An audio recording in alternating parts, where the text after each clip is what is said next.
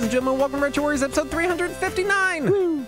As always, I'm your host, Justin Baker, and as always, I'm joined by resident old bastard, Chris Saturn. As always. There's the notes. We don't really have any housekeeping this week. Things are kind of getting back to normal-ish.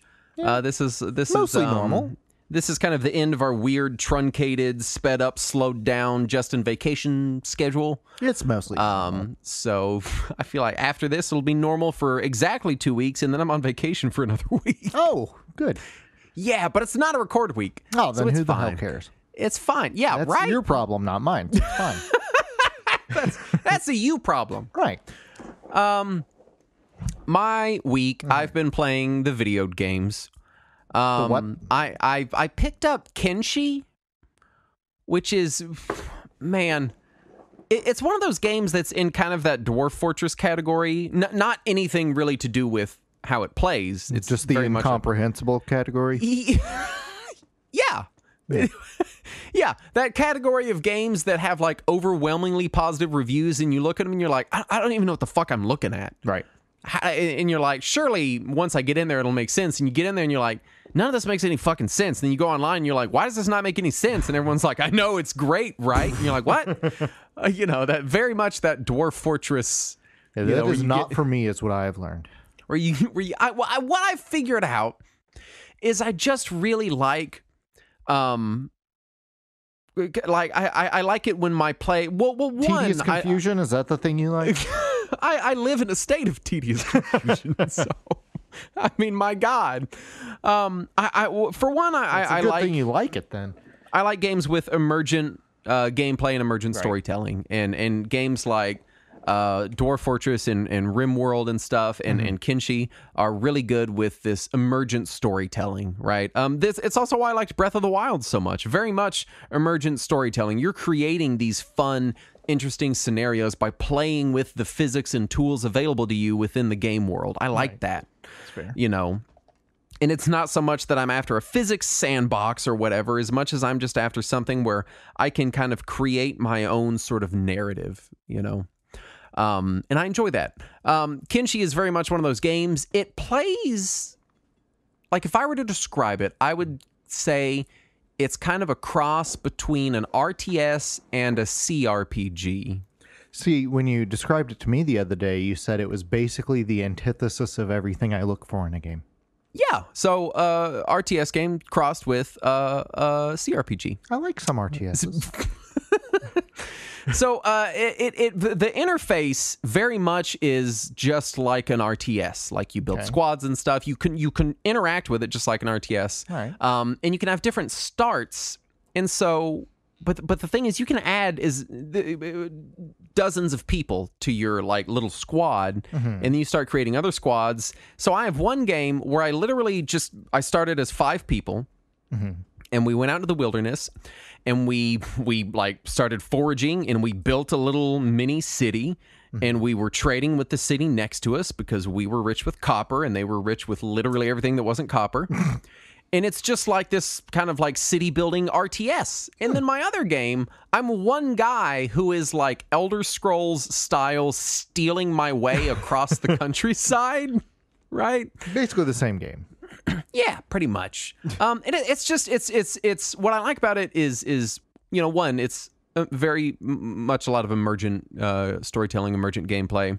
And 2, the world feels like this very weird kind of like cross between like the weirder parts of Morrowind and like, I don't know, Dune. It's very like bleak, weird sci-fi, but not like sci-fi, like fantasy sci-fi kind of vibe to it that I find really compelling.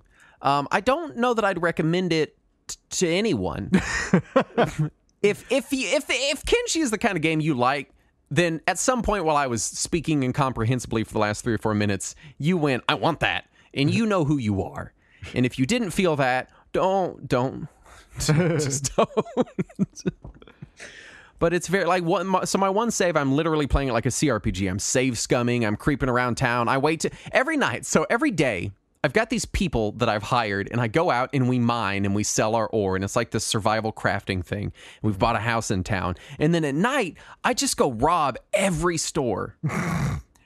of everything. And then the next day, I'll go spend my morning running to the next town over and selling all their shit, and then coming back and then mining some more. It's just very weird, you know.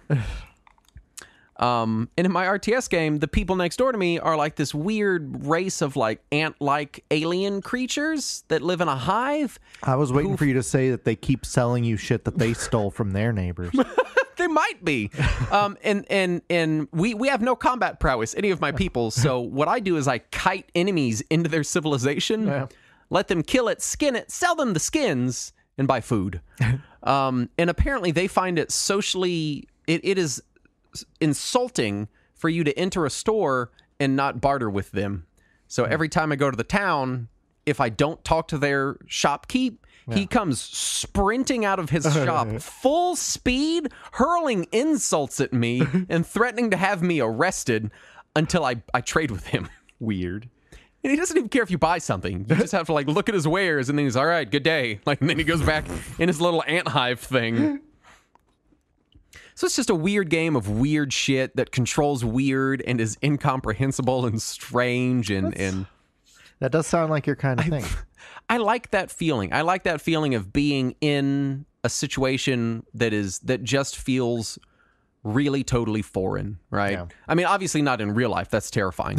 but like, you know, the idea of like being in a game world in this strange alien world and the actual systems in the game, the way I interact with the game is strange and alien and different.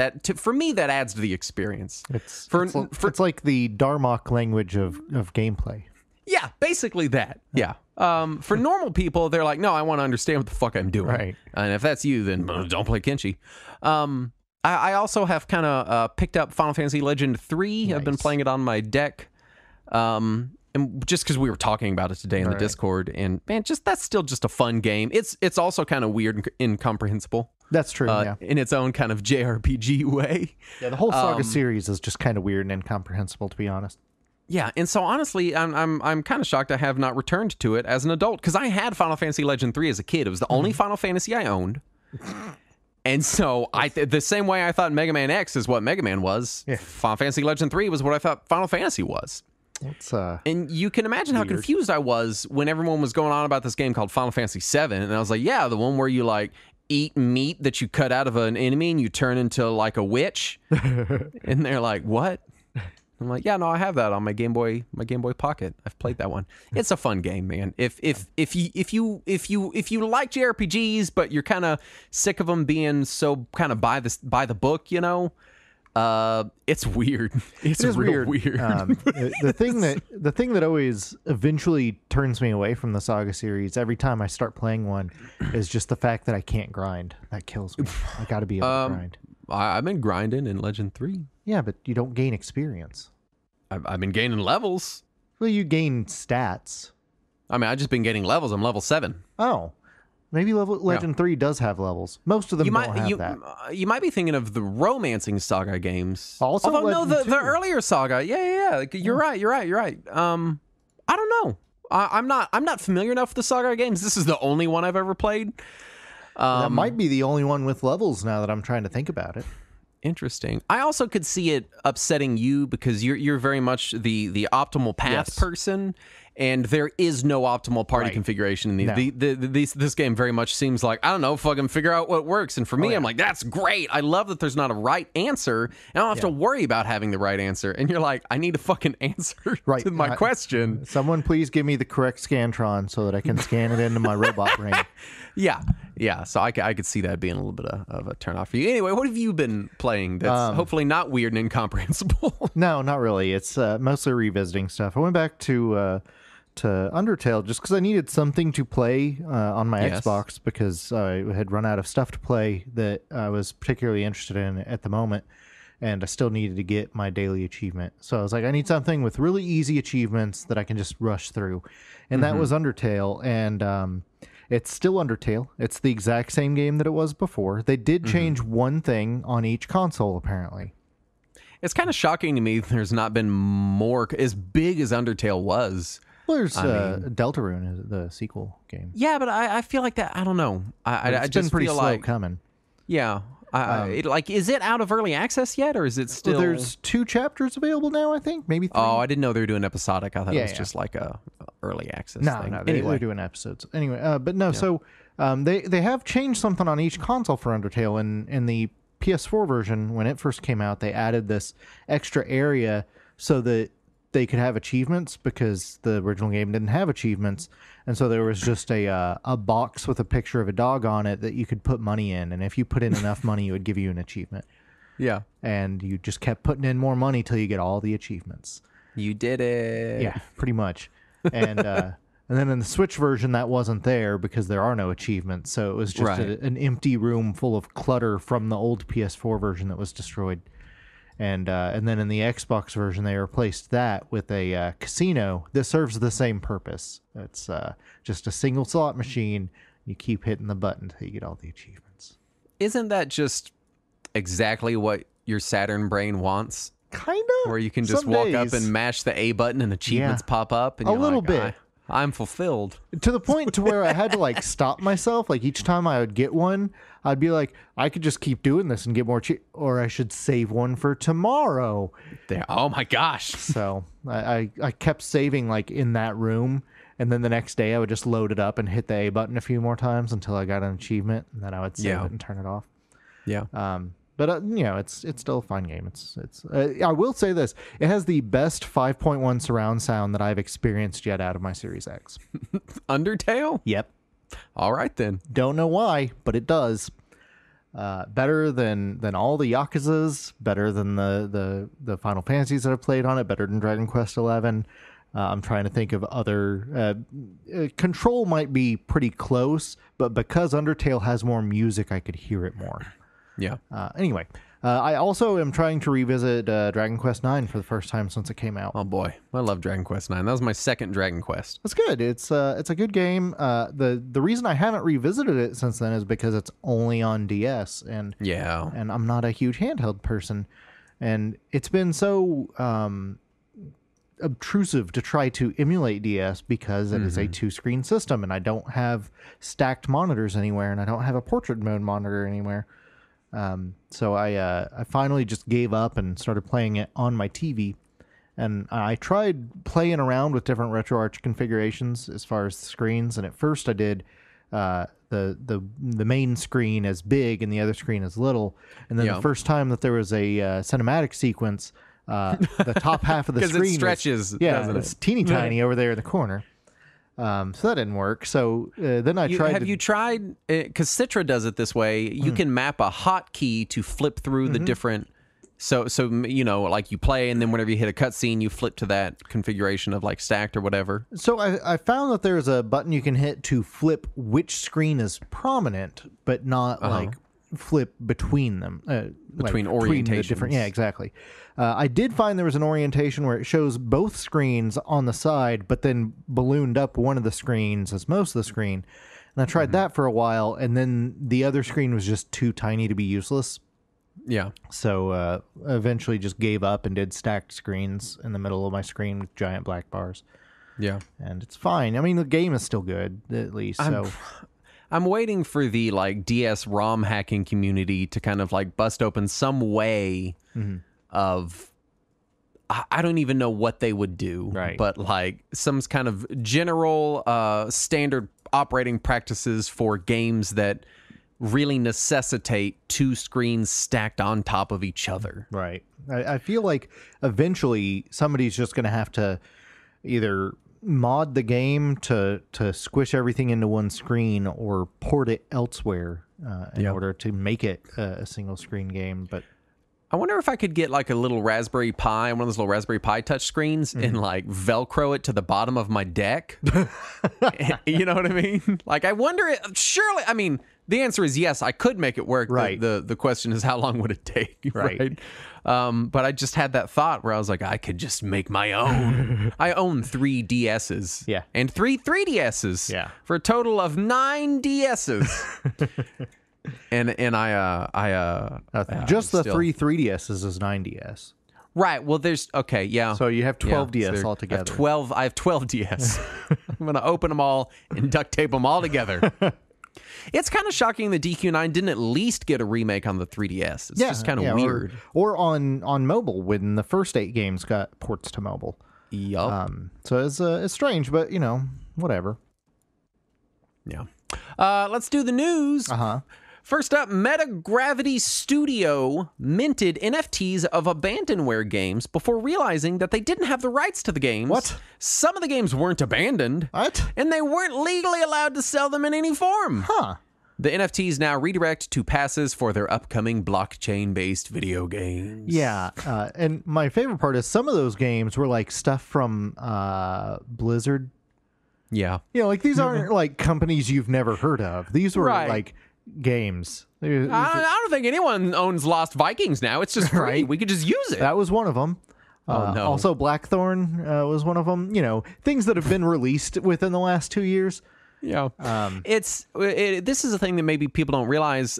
When you buy an NFT, very often you're not, the blockchain doesn't actually contain the image that you've purchased. Or the product or whatever it is. It contains a redirect to an address where that thing is theoretically permanently hosted. Right. So in this instance, what happened is they sold these NFTs and then they just changed what that redirected to basically an ad for their shit. Yeah, it's apparently going to be some in-game currency or whatever in their dumb bullshit upcoming game. That's stupid. So people that thought they were buying old PC games that you can download for free anywhere were in fact buying some currency for a game no one will play. A 30-year-old clip from GamePro TV shows an early build of Mega Man X featuring a Maverick that was never used in the game. It looks really neat. Yeah. I really hope that a prototype or beta build of the game comes up somewhere sometime. Yeah. Just so we can see what some of this shit was. I love seeing pre-release versions. When that kind of stuff happens, my first hope is that we already have like a beta build somewhere and people just hadn't dug into it because, they get these things in big giant piles a lot of the time. But I've not seen anything like that. I looked through some of the websites that like archive all the different beta versions, and I didn't see any Mega Man X betas that weren't practically identical to the retail. Square Enix elaborates further on their upcoming NFT and blockchain business. Will mostly focus on mobile games and smaller games for now. Yeah. I see. The amount of times I have to talk about the blockchain on our retro gaming podcast. The fuck is happening? The worst part is that last one was actually about retro games. Yeah, it's frustrating. Yeah. Activision Blizzard lost 63 million monthly active users, mostly in Call of Duty games. We haven't had a Call of Duty. Was there a Call of Duty last year? Fuck if I know. Was there one this year? I've literally never played a Call of Duty game. I don't know why you're asking me. Saturn, tell me. I feel like it's been a minute. Wasn't there the free-to-play Call of Duty get some expansion or something? Oh yeah, Warzone, Warfield, World at War, something like that. War something. Warcraft, Call of Duty Warcraft. Indie devs started a Kickstarter campaign to create a horror game for the Pokemon Mini. I'd play it. Give me a Pokemon Mini and I will play this game, damn it. Their previous game was also weird. It was like a horror game on the VMU or like something like that. I don't remember what it was, but it was some weird little tiny thing like this. I want weird horror games. Give me more of that. Yeah, I'm down. Sony won't add first-party new releases to PlayStation Plus because they would deteriorate. The games would deteriorate, apparently. They break down into their base elements anytime that they are put in a subscription service. I read the quote, and what it seemed like they were trying to say is that putting their first-party titles at launch on PlayStation Plus would devalue them. Yeah. Right? I think they're trying to throw shade at Microsoft and be like, oh, well, their games aren't worth shit anymore now that they're on their subscription service. What frustrates me is there is legitimate shade to be thrown at Microsoft for their first-party titles releasing day one on Game Pass. For example, Halo came out. There was no co-op. Right. There was a multiplayer battle pass. Right. There are issues of this kind of like pseudo free-to-play nature of some big Microsoft stuff. Forza Horizon 5 comes out day one, and there's there's extra packs and DLC and all this stuff, Sea of Thieves had a similar issue. Instead, they just seem to be implying that the value people get from a game is not within the gameplay experience. It is the amount of money they spent on it that gives them a perceived value, which is fucking stupid. Well, it's because they're not blocky when you spend. Oh, yeah. Is that what it is? Yeah, they're less blocky. New PlayStation Plus tiers launched in Southeast Asia. PS1 and PSP games support CRT filters, rewind, save states, trophies, and online play. That's all good. First-party games and some third-party games are presented in the PAL mode instead of NTSC U or J. That's not good. Choosing Pixel Perfect mode presents a squished image, even for the PSP games that should be running in 16:9. That's the weirdest one.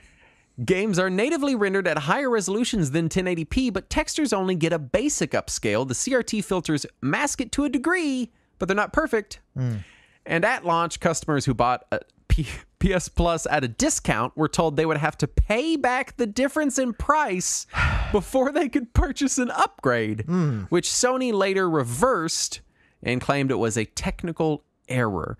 I don't know if it's condescending to say that the things your customer service people were telling customers is a technical error.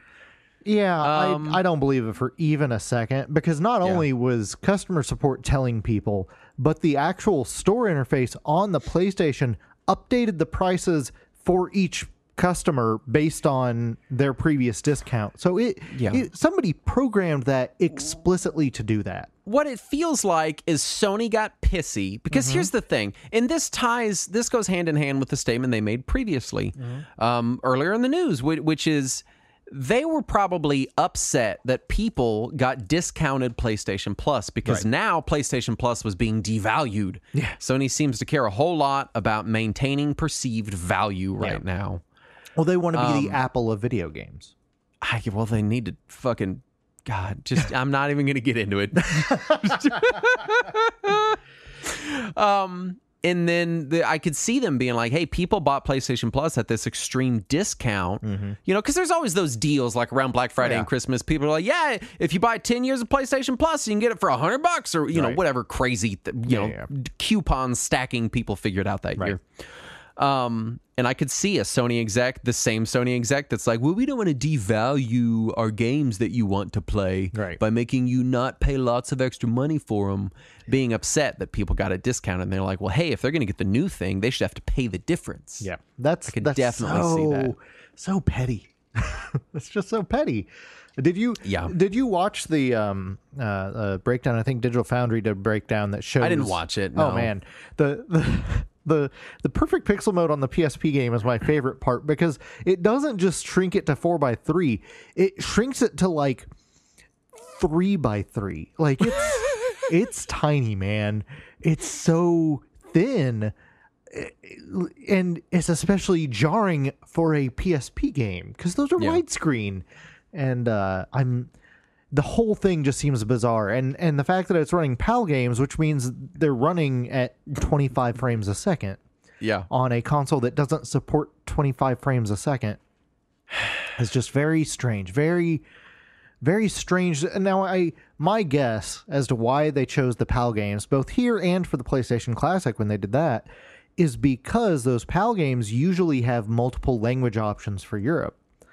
And they didn't want to have to release the same game twice for Europe and other regions. So just release that would be European work, one. and they didn't want to do that. Exactly. And that's just so lazy. Yeah. Let's get in the topic at hand. This week we are talking AM2R. Yes. Also known as another Metroid 2 remake, which is the Metroid that Nintendo would really rather you just kind of forgot. Maybe go play Other M. Don't ask us about this one. Yeah. We've gotten rid of it. Other M2R. Oh, God. This was released August 6th, 2016 on Metroid's 30th anniversary. Developed by Milton Guasti? Guasti is how I'm saying correct, it. A.k.a. Dr. M64. Which is what we will say, because it's easier to say. Yes. Originally available for Windows, later officially ported to, unofficially ported to Linux and Android, with unofficial ports on Vita, Switch, maybe other places. We don't know. You decide. I thought the Linux and Android ports, or at least the compiler tool for them, were released by him, and then the others were done by others, but I could be wrong on that. Yeah, like so many other community-led projects. It starts to get murky. you get in the weeds pretty quick on who did what where. As far as first encounters, I heard of this when I heard about the Takedown. When Nintendo issued their DMCA, and I went and downloaded it because there's no better publicity for a project than a company. Literally any time a company's like, "Oh yeah, we're gonna take down this fan project," I immediately go download it, and I won't care about it at all until then. And I got it and I played like 10 minutes of it, and I was like, "Yep, cool," and then I just backburnered it and forgot about it. And then a couple weeks ago, I was like, "Hey, what about that Metroid game?" And then here we are. Yeah, we had already started doing this show when that happened. Yeah. That was just almost 6 years ago now. Oh, my God. Yeah. Yep. And yeah, I had tried it just before the Takedown because they had made the big announcement the day it came out. And there was a huge ta-da about it because it was good. And so I was like, I should go ahead and download that. And then the next day was the Takedown, the day after it was announced. And so I had it already, so I played a bit of it, and I was like, oh, it's good, but it's pretty tough. I'll come back to it, and then promptly put it off for 6 years. Yeah. So for people that maybe, because, I notice it whenever these fan projects get shut down, occasionally, it happened a lot with the Mario 64 PC port. The second it gets taken down, people show up in our server like, hey, does anyone have this? They're like searching for it. The answer is no, we don't. The answer is no, we won't distribute that to you. Right. Right. But like in my experience, as soon as you hear about it getting taken down, hit Reddit because there's tons of links still there because they haven't gotten around to getting that shit down yet. And you just grab it off of Mega or whatever. But tell me about the development of AM2R. So this is what I could find anyway. So the developer, Dr. M64, he said it was developed over a 10-year period. Oh, man. And the goal, unsurprisingly, was to remake Metroid 2 with more modern gameplay akin to Metroid Zero Mission. And as a reminder, when this came out, we had not gotten a 2D Metroid game since Zero Mission. Yeah. This was during the dark period. And so he said that he didn't consider himself a programmer, and he learned Game Maker as he went along, just trying to make this project. I didn't realize this was a Game Maker project. Yeah. I've developed in Game Maker before, but it was like 10 years ago. And it was 10 years ago he was working on this. I guess so. And it was not. I'm shocked at the projects coming out of Game Maker. Is all I'm going to say. I think Undertale was made in Game Maker as well. A lot of stuff. I was playing something. Oh God, what was it? I talked about it on the show, and it comes up, and it's like made in Game Maker, and it's the second it comes up, I'm always like, oh, here we go. And I played it, and I was like, this is really fucking good. Right. Anyway, continue. Yeah. So he wanted to give the game some kind of style of its own. So he remade the soundtrack, he said, in his spare time, while accepting pixel art from some missions from volunteers. And if you haven't played the game at all yet, the soundtrack is excellent and the graphics are excellent. So he and the other volunteers did just a phenomenal job there. He did release some demos in late 2011 as well as early 2013, which did get more attention from more artists who continued to contribute to the project, which is how it ended up in such a clean state. And because the game has a larger playfield than the Game Boy version, since it's presented at I want to say 720p versus the Game Boy's 160p on a Game Boy. Although I notice less widescreen than a Game Boy. It's a little more boxy. Well, than a Game Boy Advance, you mean? Yeah, Game Boy Advance. Pardon me. Because the original Game Boy in my head, I'm comparing it to Zero. Because after I played AM2R, I went and played Zero Mission just to refresh myself, and it's slightly less widescreen than the GBA aspect ratio. That's weird because the Game Boy Advance is not as widescreen as a widescreen TV, and it fully filled my television. Weird. Maybe it had some weird aspect ratio on or something, maybe. Or it was cropped weird or something. Yeah.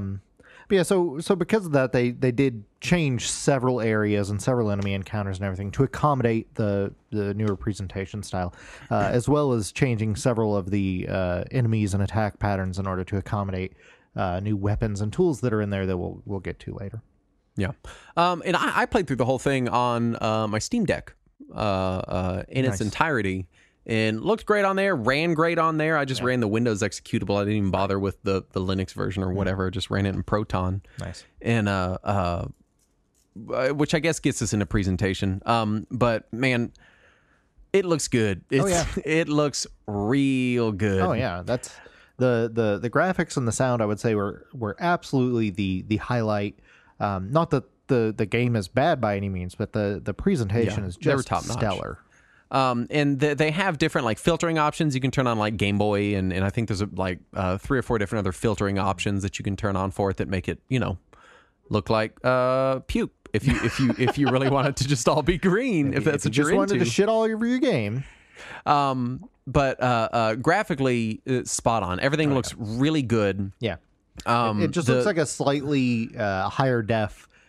Slightly higher quality version of Zero Mission with a higher frame rate, which is great. Very occasionally get that kind of I don't even know how to describe it. That's in like lower tier game maker games, you see it a lot. It's that kind of flash animation-y look to it. Yeah, I can. There are some times where certain graphics don't seem to mesh right with others, and so you get that kind of floaty animation style. And very rarely, I mean, there was only 2 or 3 times where I'd be like, oh, that looks a little fan gamey, and then in my head I'd be like, Justin, it is a fan game. Like, oh yeah, right. The soundtrack is outstanding. Yeah, a lot of remix tracks from Super Metroid, and some and mostly remix tracks from Metroid 2, obviously, since that's the game's I've been walking around all week humming tunes from this game, which I don't do. Very, very well done soundtrack. Very much. I assume the soundtrack is available on YouTube. It's got to be. I assume, yeah. For the love of God, go listen to it. It's great. Tell me about the release, and then we'll get into the game itself proper. Yeah, so there was a countdown timer posted prior to the game's release on August 6th. And as soon as the game was released, he did announce that there would be some new features added, some fixes that he just detected at the last minute. And of course, that's when the DMCA notice showed up the day after release. So the game was immediately officially removed from distribution. But since then, fans have added a lot to the game, adding new game modes, fixing bugs, just little contributions here and there. And also those ports, like we mentioned earlier, to other platforms. So yeah, and I know Dr. M64, I believe, went on to work in, like, someone hired him, didn't they? Yes. I have that later on in the notes in the legacy area, but he is officially working in the industry now.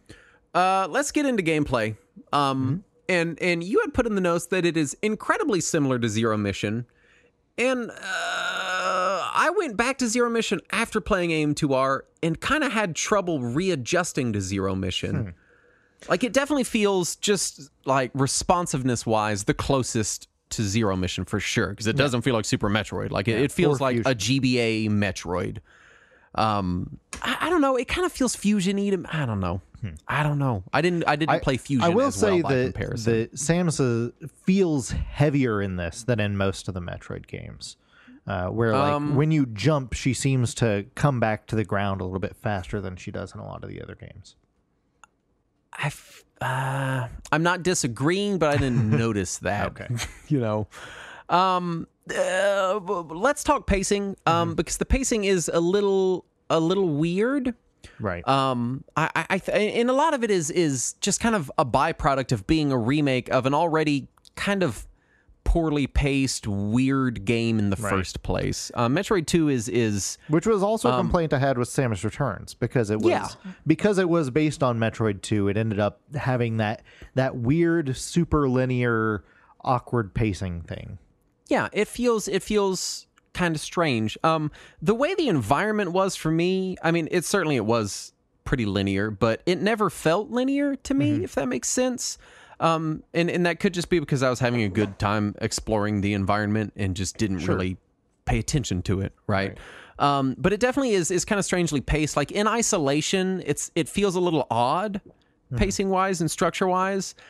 But in comparison to Metroid 2, it's certainly better, right? It is improved compared to the original in every Metroid way. 2, which really doesn't have any pacing. Metroid 2 is just like Metroid speed run the game. Right. Yeah, it's just like do it as fast as you can. Yeah.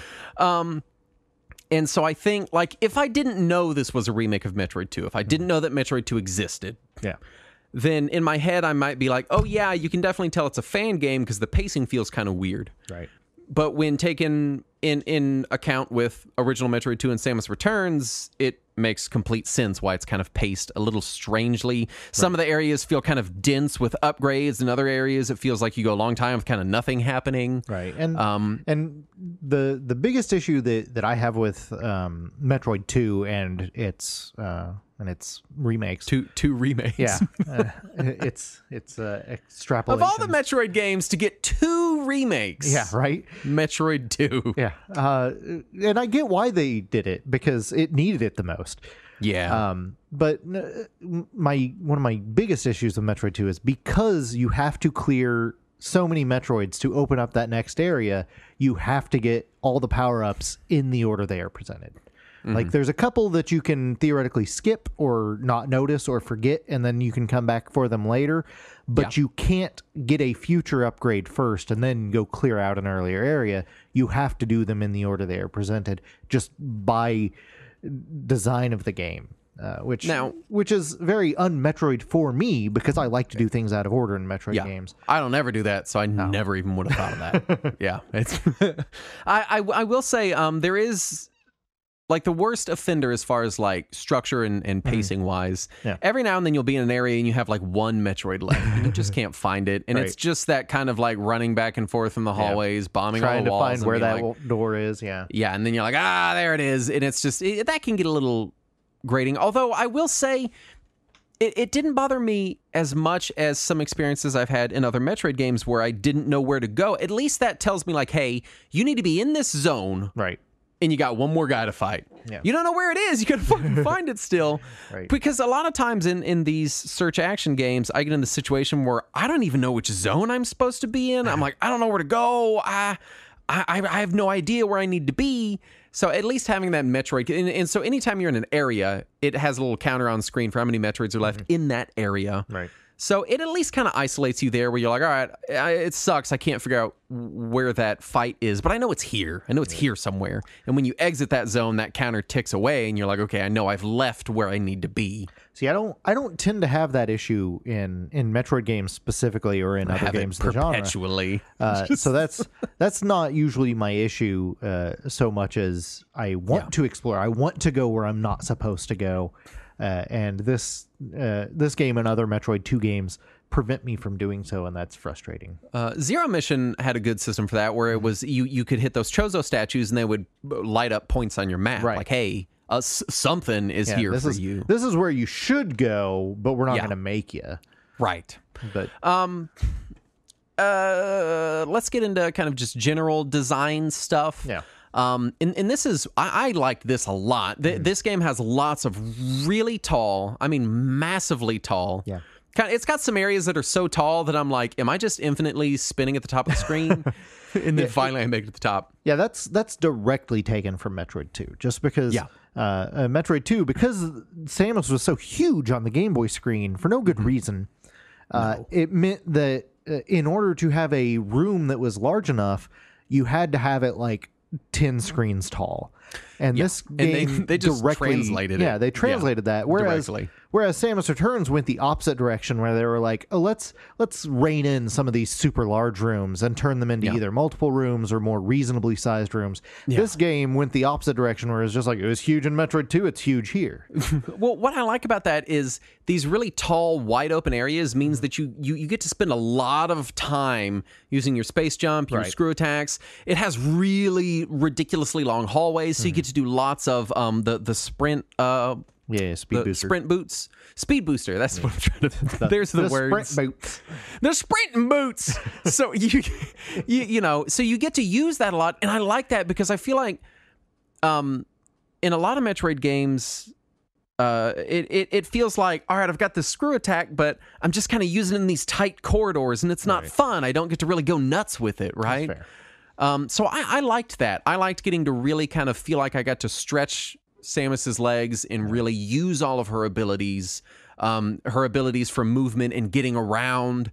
I liked it a lot. I do like that. One complaint I have with the super big rooms is because, again, I like to try to get off the beaten path whenever I can and do something I'm not supposed to do.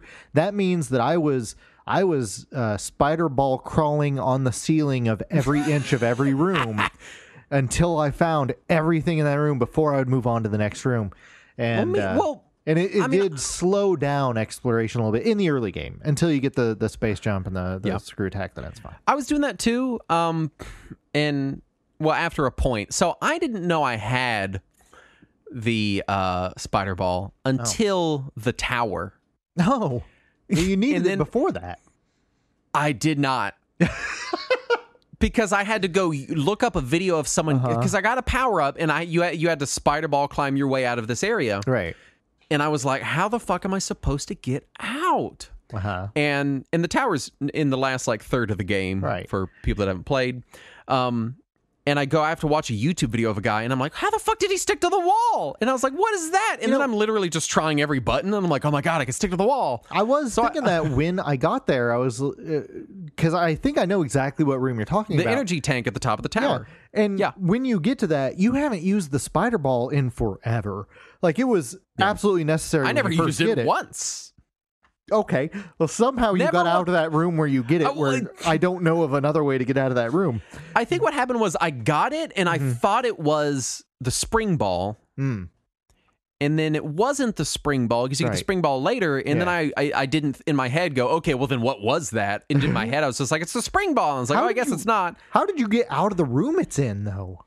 I can tell you definitively that I did. Yeah. Well, yeah, I know that. Because the only reason I know for a fact I didn't know about the spy is because I had to go look it up. I spent like 30 minutes. I almost like restarted the game because I was like, I'm stuck. I can't get out of this. It was an ordeal. Yeah. But no, what I was thinking was, by the time I got to it, I had almost forgotten that the spider ball was even in the game, just because it had been so long since I used it that I was sitting there like, how the fuck do they expect me to do this? And then I'm just like jamming at the controller, being pissed. And I was like, oh yeah, I have the spider ball. And then, I think is how I got out of the spider ball room, is bomb jumping in this game feels dramatically easier than in any other Metroid game. Yeah, that is true. Which is nice. Great. I love that. Oh, it's so nice. Now it's still not just like mash the button and it happens. You still kind of got a little bit of timing, a little rhythm, yeah. But it's an very easy rhythm. And you could tell that this is the fan-made Metroid game, because it's finally the one where bomb jumping is easy. Yeah. Obviously, the fans have been wanting to bomb jump this whole fucking time, and I don't know why Nintendo keeps making it as hard as it is. I don't know either. And then I was going into this before I hit the tower. I was like, man, this game really requires a ton of bomb jumping. And I liked that. And then I was like, oh no, you have the fucking spider ball, Justin. You just didn't know you had it until like the end of the damn game. So I had already. The spider ball is what, the third power up you get? I don't have to say how early you get it.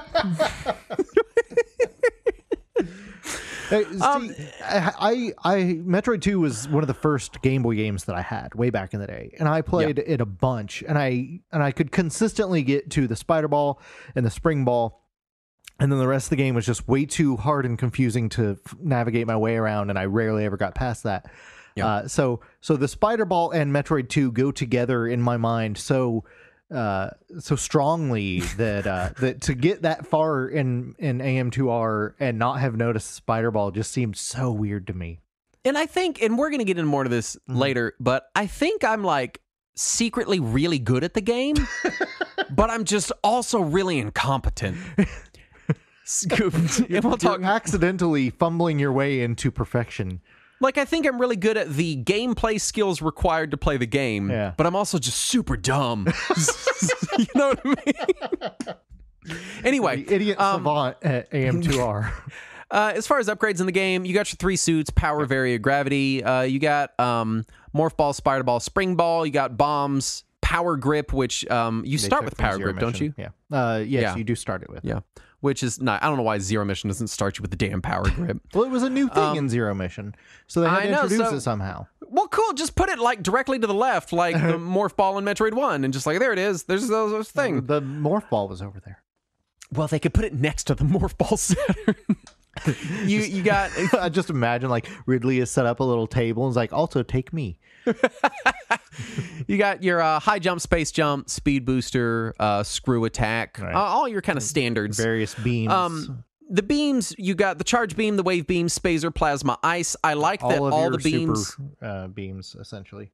Yeah, they all just build on each other. You don't have to do that thing where you have to pick between two of them, which is just super annoying to me. Yeah. It's just like, hey, your beam got better. Cool. I don't have to worry about like, okay, well, and I also love, I cannot stand this. There's no ice platform enemy jumping. That's true, yeah.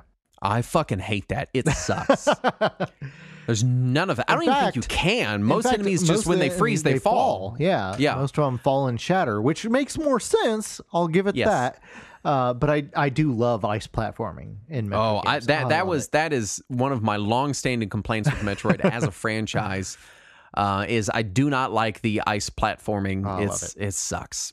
Yeah. And then throughout the course of AM2R, just like in Samus Returns, just like in Metroid 2, the whole point of the game is you're hunting 50 or so Metroids. Yeah, you have to take out the entire population, which was 50. And they get stronger as you go. You start off with Alpha Metroids, which are just kind of like regular Metroids, but they're armored up on top. Right. And they got little eyes. Then you get Gamma Metroids, Zeta, Omega. And then at the very end of the game, you have some kind of standard Metroids. You get some baby larval Metroids is what they're called. You had a really hard time because the game is effectively like, hey, it's 50 boss battles. That's pretty much what the game is, right? You had a really hard time with multiple of the Metroids. Yeah, like almost all of the Metroids until the Omegas and the final boss. Those I was fine with. Those I had almost no problem with. Also, Arachnus really got to me this time, and I don't know why. Like Arachnus, I had to leave and come back to. Yeah, I had to try Arachnus like 20 times to get through him, which is weird because when I first tried AM2R when it first came out, I had no issues with him. I don't know what changed. I got less competent at video games in the last few years. And this is where I noticed a pretty distinct, because we notice these little differences between how we enjoy games pretty regularly, and we always find it fascinating from each of our perspectives. Yeah. Because I'm playing the game and I'm having a great time with it. Yeah. And you message me and you're like, this is so extremely hard that I don't think I can progress. Right. Yeah. Then it feels harder than Dread to me. Several of the boss encounters. Which is an asinine statement to me. You said that to me and I was like, is he fucking with me? No. How on God's green earth is this harder than Dread? I finished Dread twice, 100%. And you know, it's tough. It's stupid tough. It's harder than it has any right to be.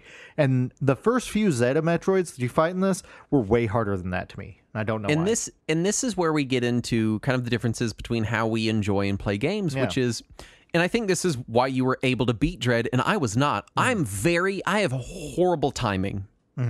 I am very bad at anything timing based. Rhythm games, memorizing boss patterns. Yeah, I love like that. I'll That's my favorite know part of a game. I'll know a boss's tells. I'll be like, I know when his eyes flash, he's going to do this. Yeah. But I don't have good timing.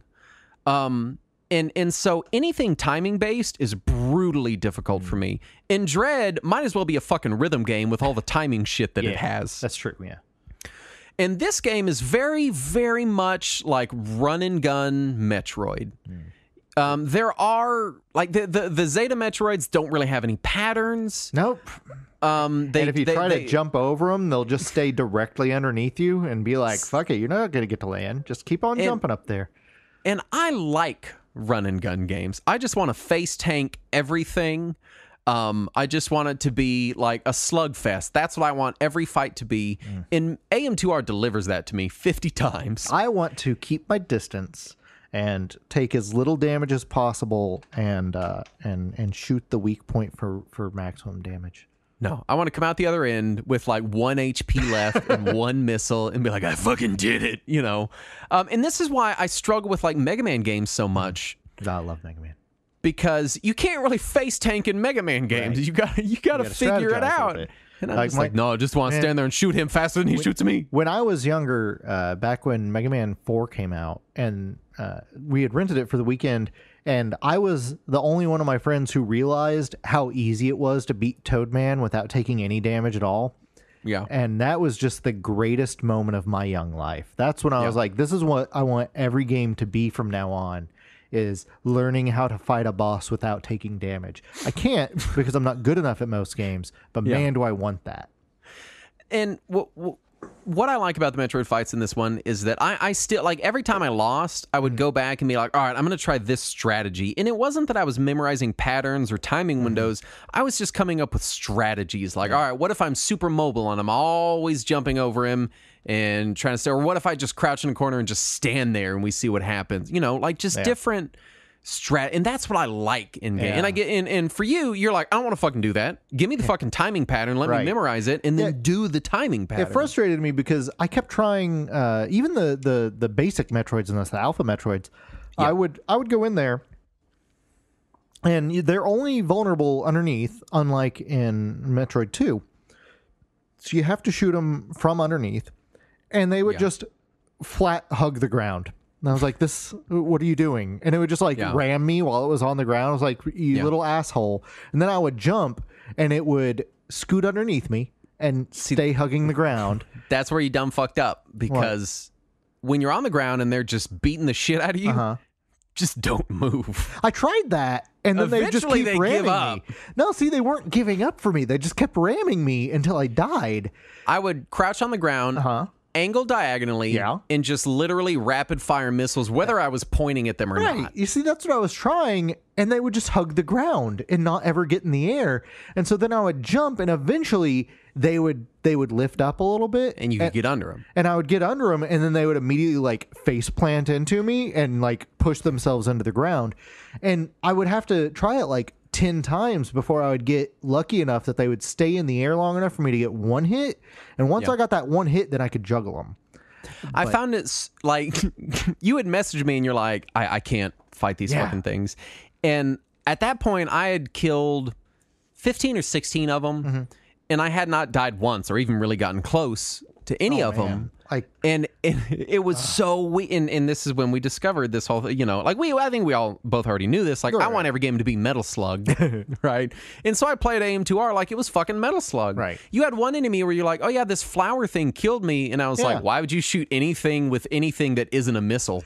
And you were like, save those for bosses. And you were like, I want to save my missiles. And I was like, why? Like, it's the weirdest. Like, I just turned missiles on and just fucking left missiles on the whole game until I got to like the later beams. Oh man, no! I use my charge beam for everything. I used charge beam like twice.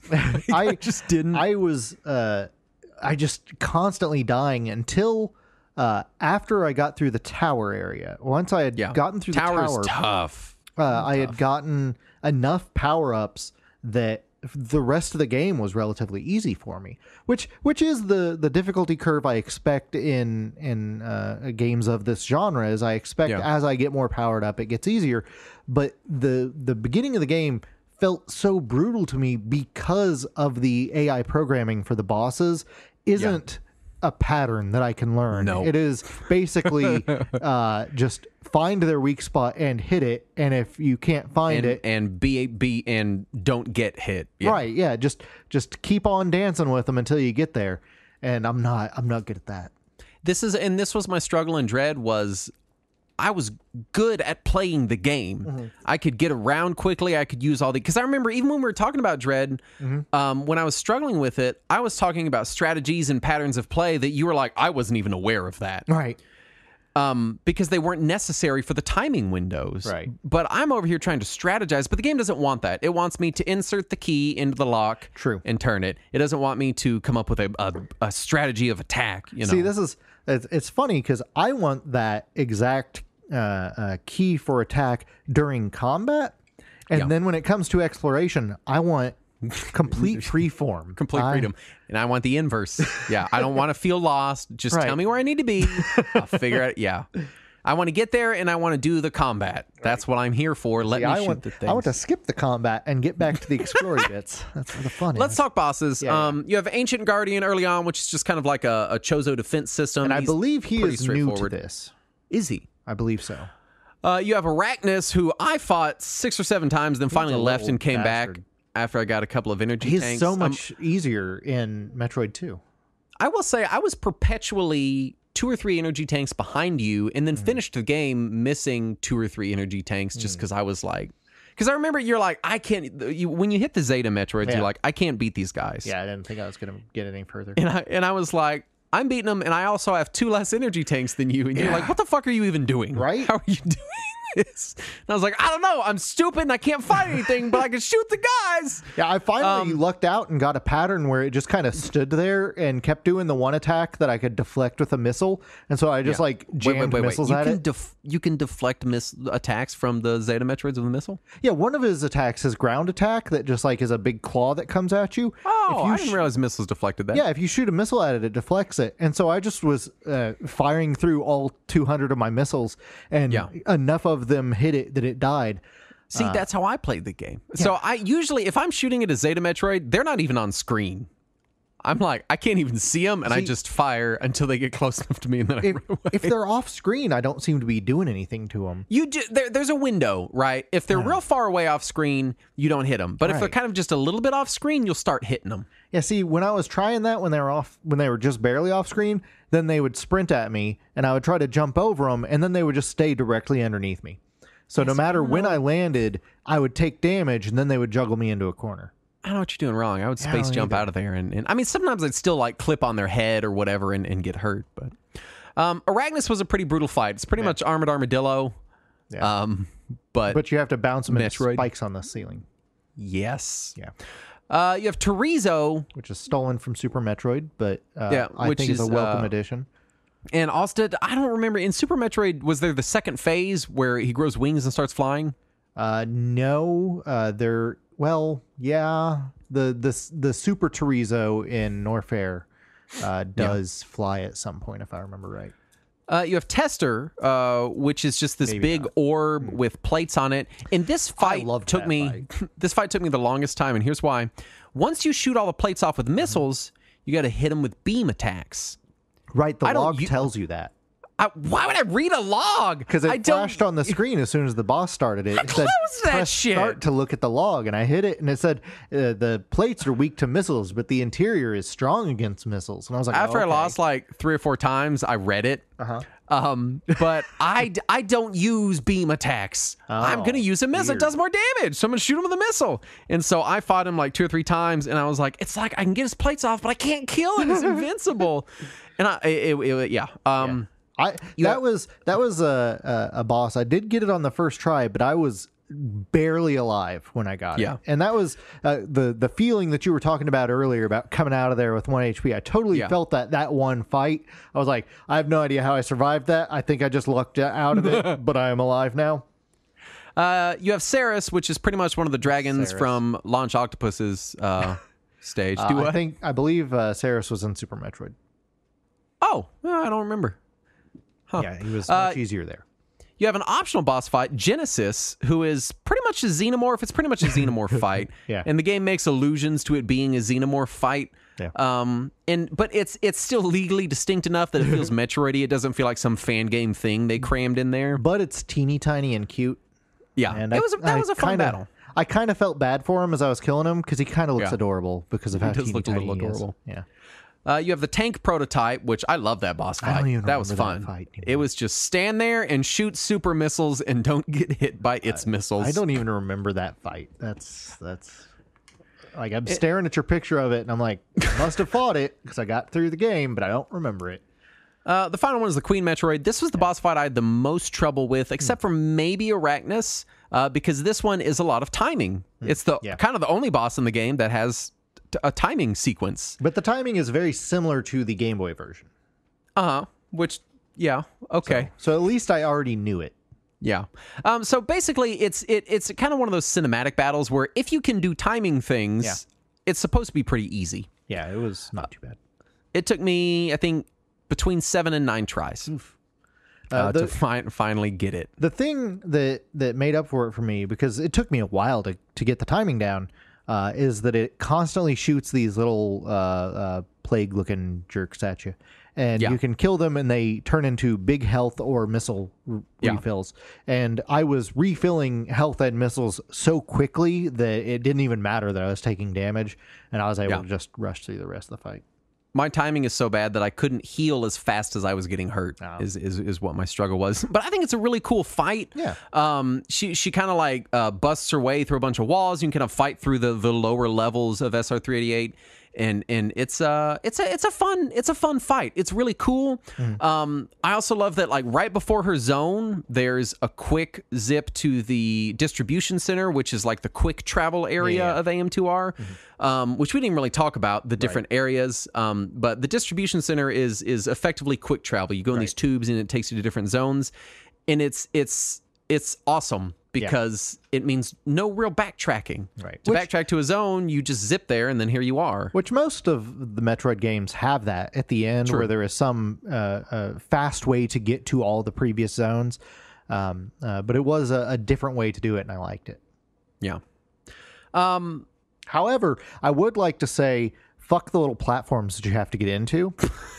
Because every time annoying. Every time I would try to jump on one, Samus would grip onto the ledge above it, the top ledge, and then it's slightly taller than your spring ball jump. Right, and so you can't just spring ball jump in there. So I'd try to drop and grab the lower ledge so that I could climb in, and she would just grab the same ledge again. And I'd be like, "God damn it, Samus, what are you doing right now?" And really, I do like the areas in this game. They're all very distinct from one another. The Golden Temple is really cool. The tower, despite the fact that it's the most difficult portion of the game by a wide margin, especially that bottom left Zeta Metroid fight with the like bones or spikes everywhere. Oh my god! I accidentally saved that one for last, and by then I had kind of figured out what I was doing.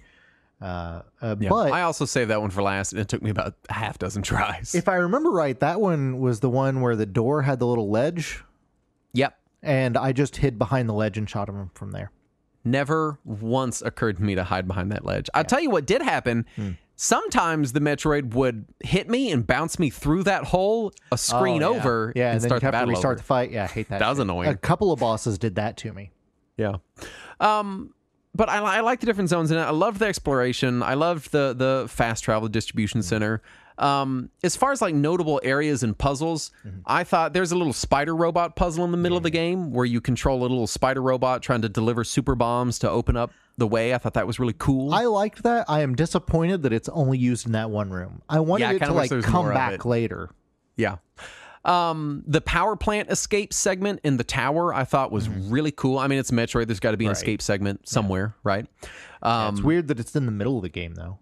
It is strange. And then after that segment, when I beat the queen, I was like, okay, now the planet's going to blow up. And it was just like, okay, you got to leave now. I was like, all right, this feels weird. Go ahead and head out. It felt strange. Go home now. But I thought it was a really cool segment. I didn't make it out in time. I was literally at the door to get out, and it exploded and left me at 5 health. It's supposed to, yeah. Is it supposed to? It seemed like it was intentional. Yeah, because I noticed I got to the area just outside of that door where I still had half of the timer left, and then it just like shot up. Oh, does it? And then as soon as you get into that room and into the blast chamber, it starts going really fast. I was wondering that. It's very designed to do that. I wonder if you can still die earlier if it's just like a fake out timer. Okay, so it's not a total fake out. It just takes a while to die. There's a lot of story via logs in the game. A lot of logs. One, I love that that's how they told the story in the game. There's no bullshit. There's no dialogue. There's no talking. It's just Samus running and gunning. But how will we know what Adam's side of the story is? Oh, no one fucking cares. But there is kind of this underlying narrative of these like Federation soldiers had landed here, and you're running into their corpses, and they're like blasted out laboratories where they've been trying to do research. Right. And it just it adds to the atmosphere. But then if you want to know the extra shit, there's logs that you can go read. Right. And in the area where you find their landed ship, there's a ton of logs. Yeah. I didn't read any of them, but I it's read cool all to of have. them. It's neat. Most of it doesn't fit into canon at all, which is unfortunate. But and a lot of it is based on information that we have since learned is blatantly wrong. So Yeah. But that's what happens when you make a fan game before the series is over. Yeah.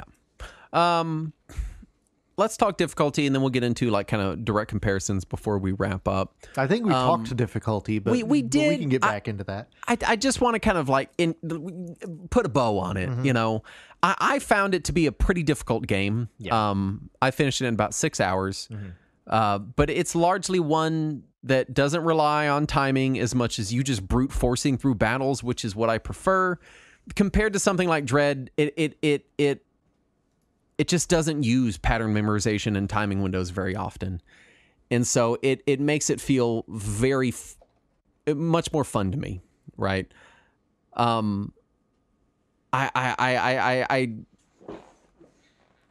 don't know. It's hard. Like difficulty wise, it was really hard, but it was really hard in a way that I liked playing games. Yeah. You know what I mean? So even when I was losing over and over and over, I still felt compelled to continue playing because the moment-to-moment gameplay was completely based around just running and gunning shit. There were no Emmy sections. There was no Atom things I had to sit through. There was none of this shit. Save points were always very close by to segments that I was dying a lot at. And so I never felt too frustrated, even at the most frustrating moments. Right. You know? I did feel very frustrated. You did. Oh, you man. were very frustrated. Oh my god! Oh, so you angry. were like you were mad. I was. You were It mad. was being mean and unfair. So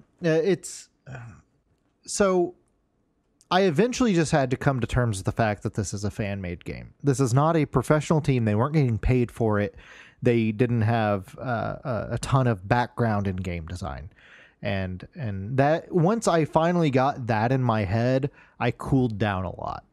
Because I was getting so frustrated. So my biggest issue with the difficulty is a lot of the enemy AI doesn't have the kind of forgiveness that I am used to seeing in games.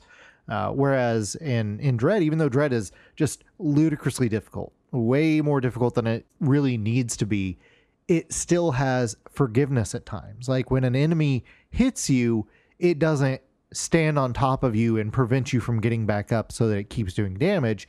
It gives you that chance to get away, even if it is a slim chance, and even if it is a chance you don't want to take because it prevents you from doing damage to it. It does give you that chance to avoid taking more damage. And because this was a fan-made game by people who were still learning how to make games, which is great, some of the enemy AI does not have that forgiveness. It doesn't know to give you that break. And so you can end up in those situations that I kept ending up in over and over again, where I couldn't get away from taking damage and ended up taking a cheap death because of something that was beyond my control.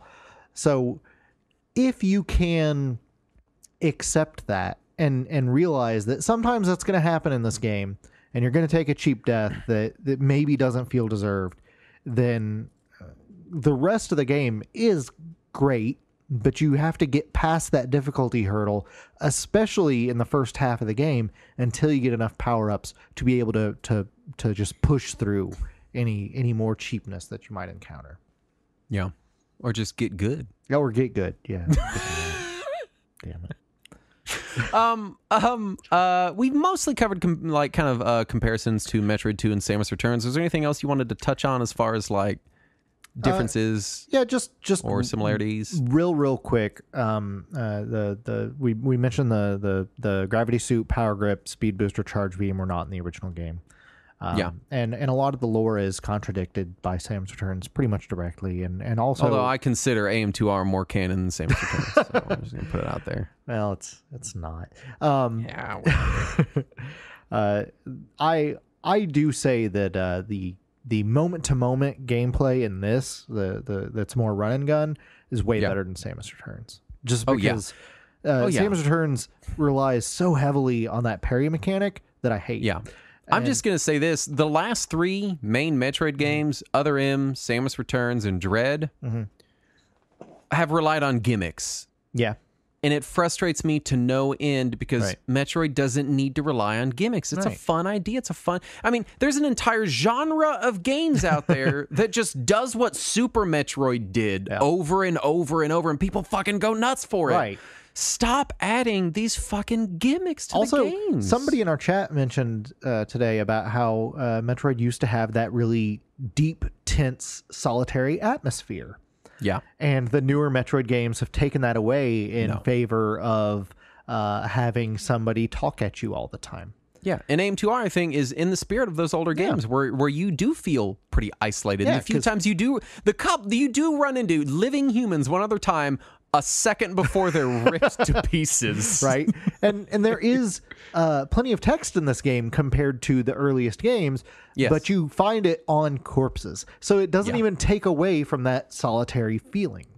Yeah. And I'm just so sick of Nintendo thinking that Metroid needs to have a fucking gimmick. Well, you got to have a machine gun that you have to stop moving and then you free aim it. Well, you got to have a parry mechanic. We got to have Emmy sections where you run from a robot dog. Like I don't want any of it. That's not why I play Metroid. I play Metroid because I like running around, shooting aliens, fighting big creepy alien bosses, and killing Metroids, like and collecting power-ups. Like that's why I'm here. It's frustrating. Why are you adding this other shit? That the best successor to the early Metroid games wasn't made by Nintendo, and that they took it down in favor of their games, which aren't bad games. They're fine games, but they take away what was so special about Metroid. Yeah. And Samus Returns was fine, but I just honestly got bored with it.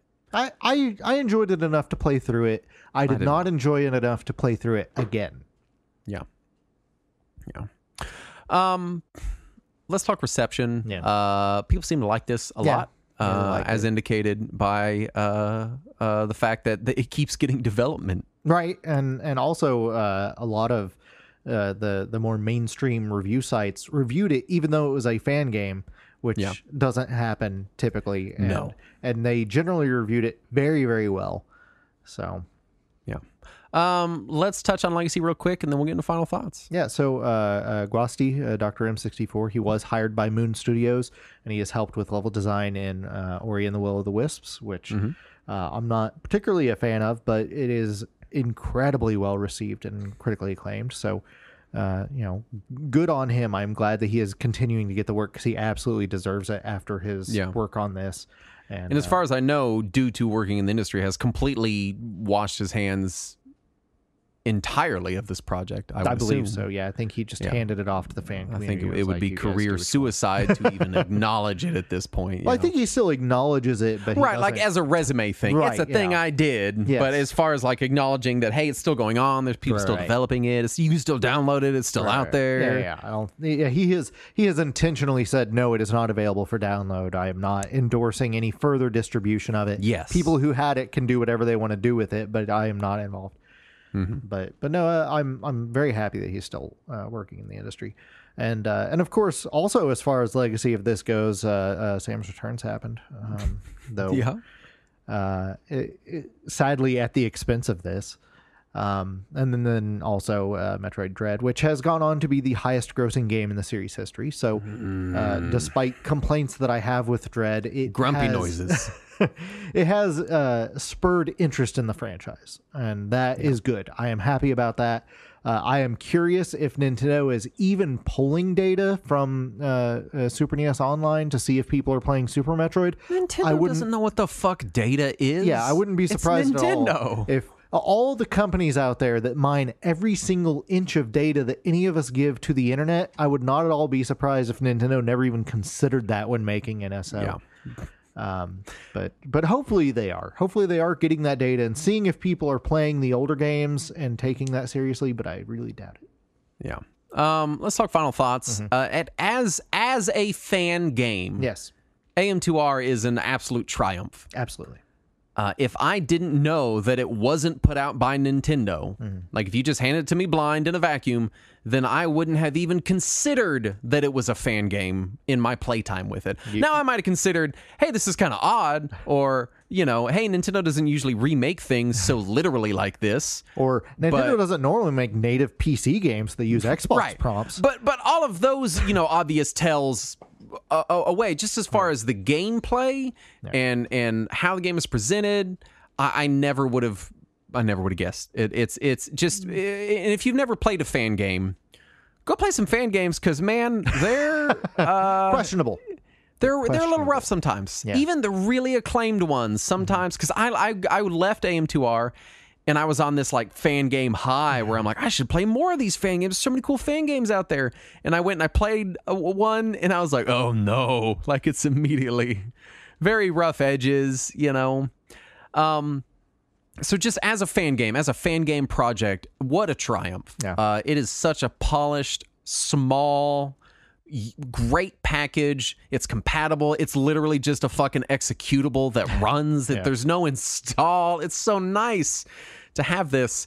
I do think it's tough. But the few small design tweaks or kind of adaptations from the source material really make it a super enjoyable experience for me. I would rank it well above Samus Returns. Yeah, me too. I would rank it well above Metroid Dread. And I feel like if I were to put it somewhere in the Metroid pantheon, right? I feel like it's up there with the GBA games for me.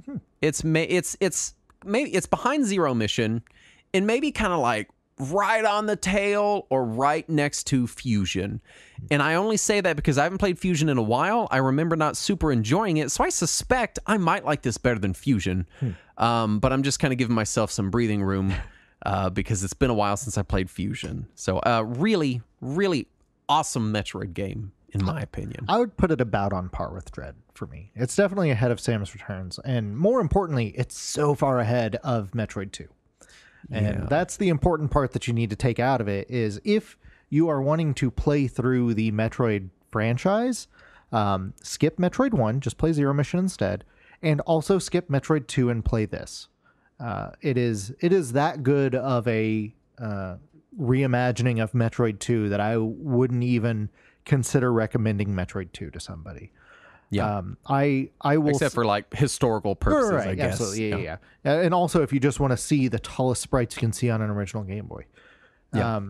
But I would slightly disagree with you as far as fan game quality, which, again, as I was saying earlier, it feels like a fan game to me in AI design, enemy AI design.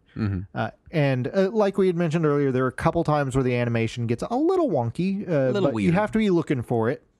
Honestly, and I do think the only reason I don't have that or that issue with the AI design is I feel like they designed it in a way that I prefer to the way Nintendo has been designing shit lately, which is just sheerly preference. Well, even compared to Super Metroid and Metroid 2, I would say that the enemy design is the enemy AI design is a little weaker than those games. However, when compared to just any random indie game on the market, and certainly when compared to most fan games that you can find, this is so above and beyond most of them. Yeah. And a lot of that is because it is taking from that game design from Metroid 2, from Super Metroid, from Zero Mission. That makes it so much better of a game. It's also over a decade of now active development. True. You know? Yeah, absolutely. And at this point, it is a 6-year-old game, and I say it still stands up to most indie games you see today. Certainly most indie search action games that, admittedly, you know, there are some great ones out there, but some of them kind of phone it in. And this doesn't. Even though they had some level design to start from, pulling from Metroid 2, there are plenty of very smart redesigns. I mean, the speed booster wasn't even in the original game, and there's some really smart speed booster puzzles in this one. I will give a mild complaint that all of the Shine Spark puzzles in this to get optional power-ups are so much easier than any of the ones in Zero Mission or I like Samus that. I have a Returns. hard time with those. Oh, I love those. Those are some of my favorite parts of Metroid games. Anytime you can give me a really difficult challenge that has no enemies or combat involved, I'm so in on that. Yeah. But no, those are pretty easy, which I'm going to give it a slight slap on the wrist because I want some more harder Shine Spark challenges. But other than that, it's a lot of fun, really well made, and definitely worth checking out. Well, if you would like to lodge a minor complaint, then you can do so at patreon.com/retrowarriors, where you can also get things like Talking Wizards, which is just dumb. Yeah. You can get uncut versions of this show, which is also kind of dumb. Just dumb, yeah. It's just, if you like dumb stuff. If you wanted this but dumber. We have many hours of it available at patreon.com/retrowarriors. And we want to thank the following patrons for their kind contributions, starting with Joe Frankum. Believe it or not, I'm walking on air. I never thought I could feel so free. Flying away on a wing and a prayer. Who could it be? Alcoholics Anonymous. I like that you jumped in to preemptively cut it off. Brian Kim. If you enjoyed this podcast and would like to support us, head over to patreon.com/retronauts. What? Who the fuck put this in here? Beautiful. Captain Koloth. That's not who put it in there. That's a second name. It's an unrelated name. Logan Sharp. I'm not pointing blame. Sponsored by Honest Bob's Dildo and Butt Plug Emporium. William Owens. We're more okay with sponsoring Honest Bob's Dildo and Butt Plug Emporium than we are with that other one. Really? Yeah, I'm okay with that. All right. Retro Game Club Podcast. And Mark Bowler are all the people we want to thank for making us read these things this week.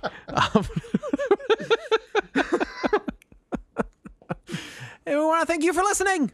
And we'll be back next week with some more stuff and some things. Indeed. Anyway, we'll see you next time. And as always... Did you forget how to end the show for a second? I got it. We're going to do it. We got it. Thanks for listening. And as always, let us cling together.